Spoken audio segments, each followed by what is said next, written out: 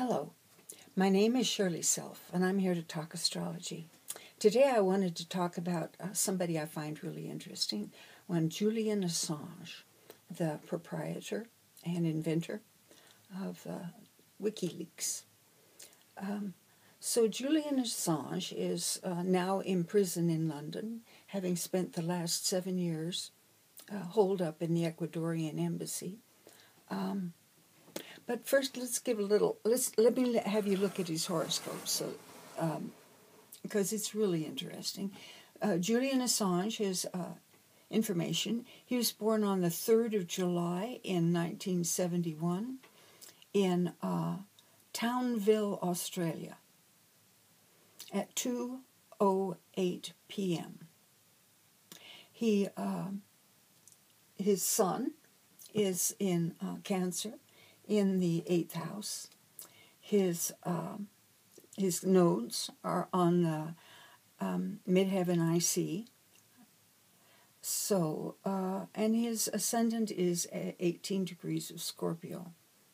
It's interesting, 18 degrees of Scorpio is traditionally called the accursed degree of the accursed sign. I've known people I knew a man who had 18 degrees sun, and he was a criminal lawyer. He was a lawyer, and it fit. He was quite a powerful opponent.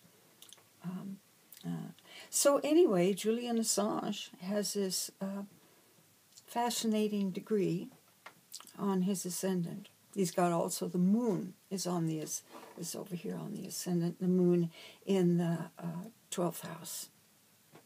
He's got that Jupiter-Neptune conjunction up there. He is guided by his ideals. Let me talk about the basics of Julian Assange here for a minute. He was born in Australia to, he was raised by a single mother who was on the run from the law.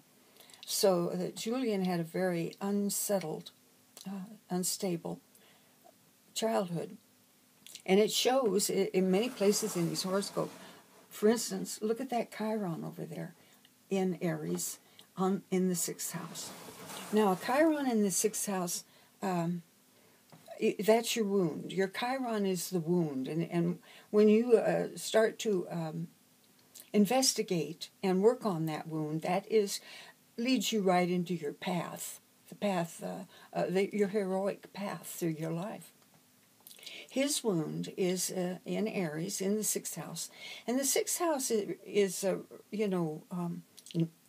traditionally ruled by Virgo, movable earth. And so movement is a prime quality here, and all that instability, all that movement in his life was a very deep wounding to him. Plus, he was constantly in a condition of war, and that Mars rules that Chiron. He's got that Mars conjunct the North Node right down there in the 4th house, right on the IC. So that Mars is real important to that dude because it rules his ascendant.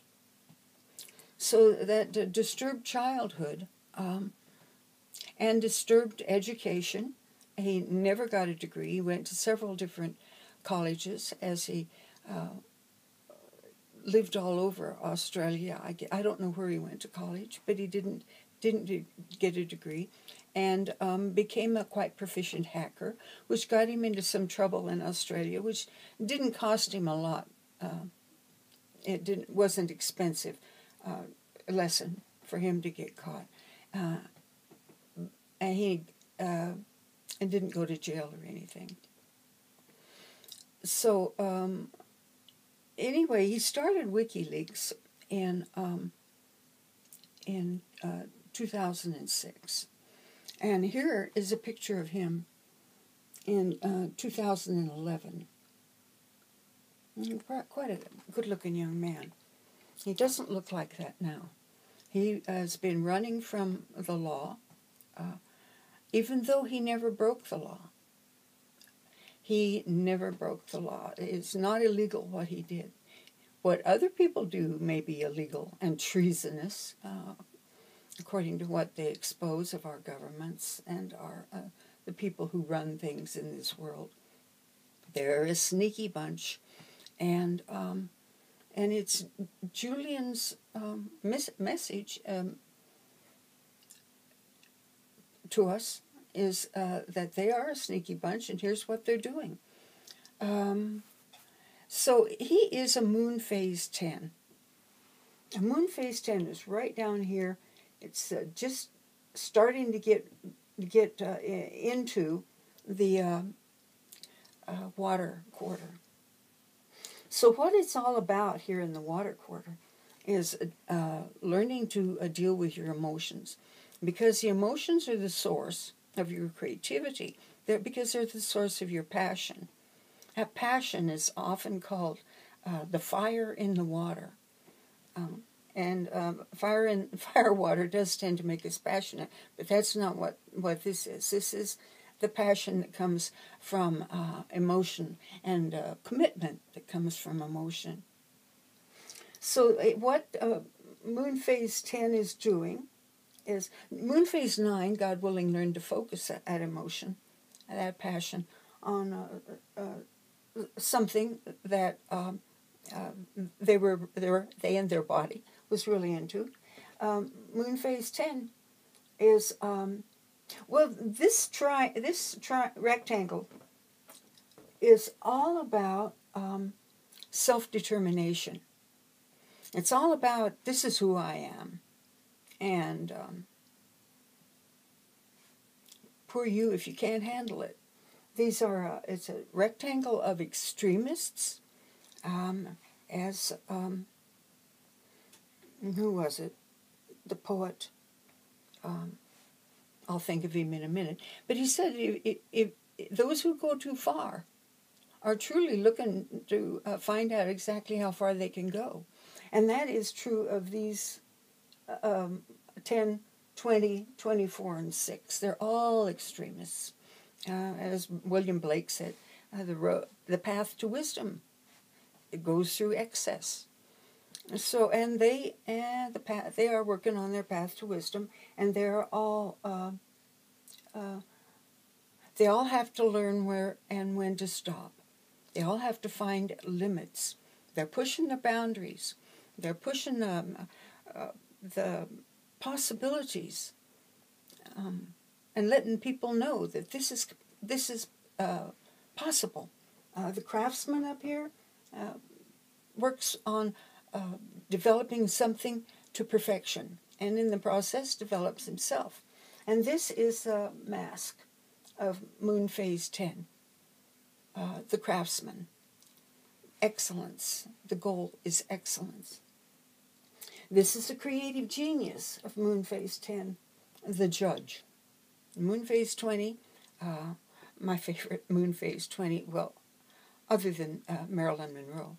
Well, Marilyn Monroe was an excellent example of this rectangle, because she defined herself. Marilyn Monroe was a dress she put on, a persona she put on at the drop of a hat. She created that persona. And that's what 10 is doing. 10 is actually breaking free from other people's labels, other people's ideas and the images opposed on him. I know a young man who should be crippled, but it's really hard to tell that he is crippled because he does so much. He refused to let his mother define him as a cripple, and so he doesn't feel like a cripple. His legs don't work too well. He had polio. And he's a 10, and he defines his own self. They do this because whereas Moon Phase 9 was into creativity, Moon Phase 10 is into, as Yeats says, action and command. And that pretty much fits our George Bush the First. He was head of the CIA. He was very much into action and command. His politics has continued a trend that is resulting in what we see now. But that didn't have anything to do with him being a moon phase 6. Moon phase 10, sorry. So, moon phase 10, let me see what else. They have to develop their own, they have to function on their own personal code, their own personal code of conduct. They have a guiding ideal. They are passionate extremists. Okay, let's look at our Julian Assange. That passionate extremist. Look at the Jupiter-Neptune conjunction right there. Opposing Saturn. Opposing Saturn over there. And this really is interesting because the Saturn over there is, government and those in charge.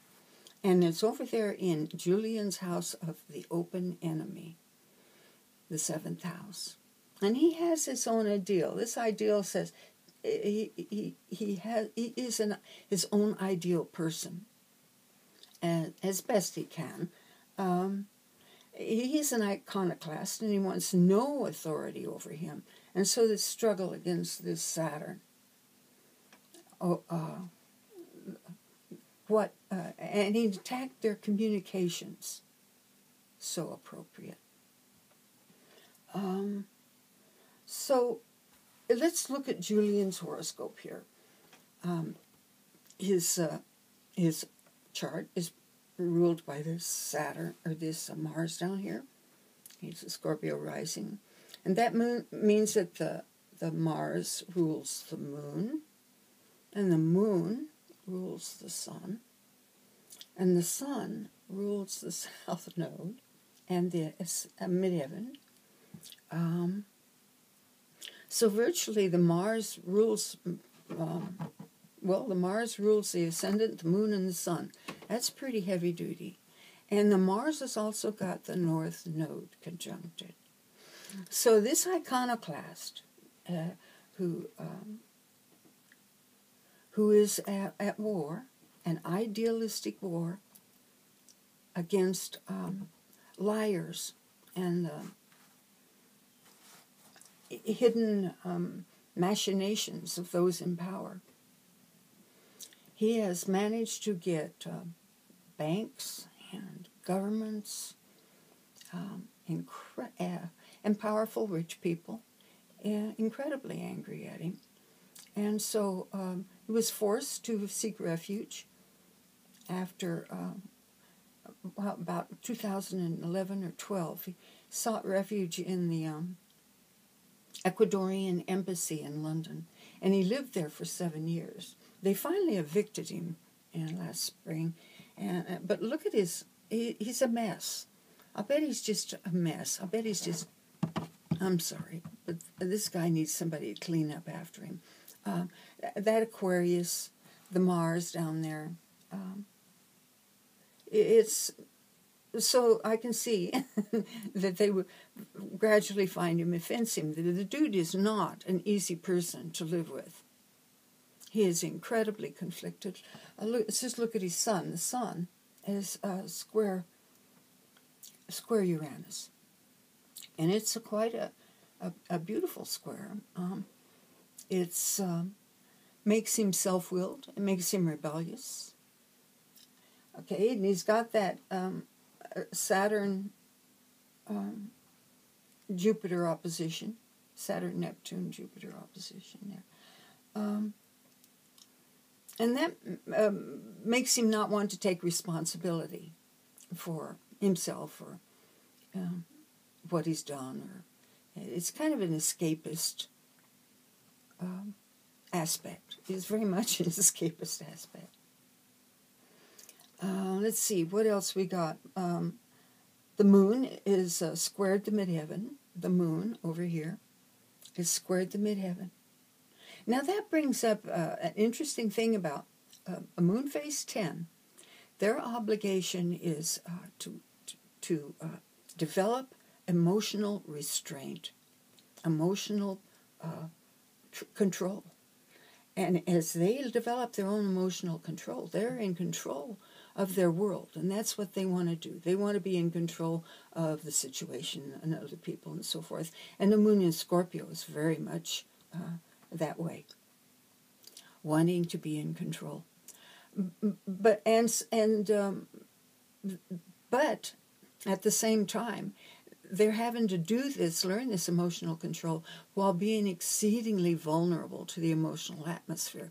The emotional atmosphere is very disturbing to them, and they respond to it in spite of themselves.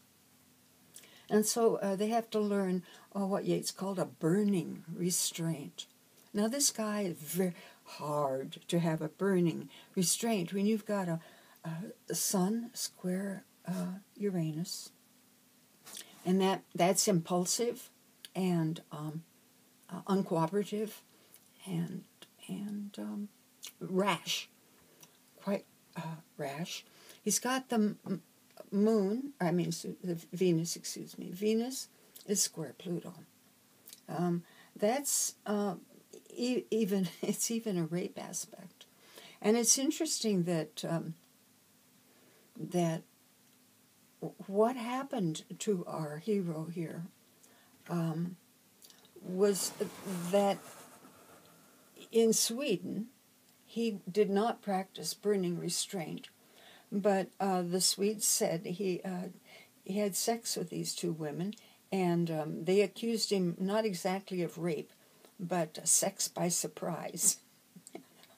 Sun square Uranus, Venus square Pluto, and Mars ruling the ascendant, the sun, and the moon, and the midheaven. So burning restraint is very difficult for this man, and if he had practiced it, he would not be in near as much trouble, because that was this accusation of rape or sex by surprise, whatever it was, kind of started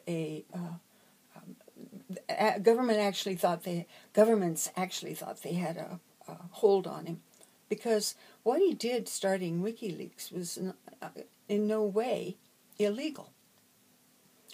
He's simply providing a domain for other people to put out information that they have hacked. So there's really no justification for the fact that now he is, after the Ecuadorian embassy threw him out, I think for being messy and a nuisance. He was arrested and is in prison in London. For why? Our government, they're holding him for possible extradition to the United States. The United States is wanting to prosecute this man who is not a citizen of the United States and who's never broken a law of the United States. But they want to prosecute him for treason. He's not a citizen of the United States. But he's supposedly subject to exceedingly amounts of psychological torture in where he is now in London, and people are fighting hard to get him out because he's deteriorating badly. When he was evicted from the Ecuadorian embassy, I saw a picture of him, and he looked like David Letterman, to tell you the truth. And understand that this man, moon phase 6, he's got a exceedingly amount. He's vulnerable to the emotional atmosphere. He's this Saturn in Gemini is on his rules his third house of how he thinks, and it also rules his IC and his Mars, the Saturn. So it's being confined the way he is and subject to torture. It is wearing him down. It'll either make him or break him. But the fact is that the United States is after a man who embarrassed us. I doubt that he was responsible for anything being published. Wasn't supposed, but didn't need to be published. The United States, you know, is under terrible forces right now, forces of falsehood, lying, and our lying is being exposed, and we're doubling down on it. Our government is doubling down on it. So this man was doing what a moon phase 10 and 11 have to do, is expose the lies. They are iconoclasts, after all. Let's see, what else? Understand that this personal ideal here is his guiding light. It's his mask. Let's look at this up here a minute. His mask is over here in 24. With their goal, virtually, is to use their craft, what they do in the world, to transform them and to bring them to personal excellence. The master craftsman. The creative genius for him right here is, let's look at his creative genius. His creative genius is it's right there it's at, let me look, 26 Aries 34 in the 6th house. The 6th house is, you know, where you do a service, and this service brings you to self-mastery. And this service is ruled by Mars. His Mars is conjunct at the North Node. So doing a service to people is what he was doing. His creative genius is at moon phase 20, which has it's understand that all the phases of this rectangle are kind of judgmental. They're always evaluating their own behavior, their own work, and the work and behavior of everybody else. Sometimes it's a good thing, and sometimes it's not. But that's what they do. And this up here is the judge. The judge he knows history. He knows where we've been, how we got there, how we got here, and can kind of see into the future. Like I started to say a long time ago, one of my favorite moon phase 20s is Teddy Roosevelt, who virtually saved huge swaths of this country from the depredations of the plutocrats, and saved it for us, for us. He saved it for the future. He was a man who realized how much power can be abused. And this is not to say that he didn't abuse it himself. He ran roughshod over his family, and all of them suffered from it. But what he did for the country is without doubt very admirable. And what the Moon Phase 20 is supposed to be able to do. They're a powerful group. There's nothing in their way. They can go as far as they want to go, which sometimes, they go right through the promised land and right out the other side. But like T.S. Eliot, that's who the guy was, who said, that's how you find out how far you can go, is you have to go beyond the bounds. So, let's see, what else do I want to tell you about this guy? Julian Assange. If you pray for his health. He's a man who's going to be constantly fighting this war. He can't help it. Because the war is internal. He's fighting it out in the world, but it is internal. He's obliged to use that. You notice the Mars is in Aquarius. Aquarius rules the net. The Sun is square Uranus. Uranus rules Aquarius. So does the Mars in Gemini rule Aquarius. It's all about communication. It's all about communication. And he is very much hooked into telling the truth. That's at Jupiter, Neptune. That's his self-image, is I tell the truth. I tell the truth. I make it the truth available. So that's Julian Assange. I hope he I hope he can hang in there. And I hope enough of us to get together to demand his release, to tell our government, this man has done nothing against the law. We have no, you may have a beef, but you don't have a case. Anyway, I hope you're doing well. Winter is here. And stay warm and be happy in spite of it all. Love you. Bye-bye.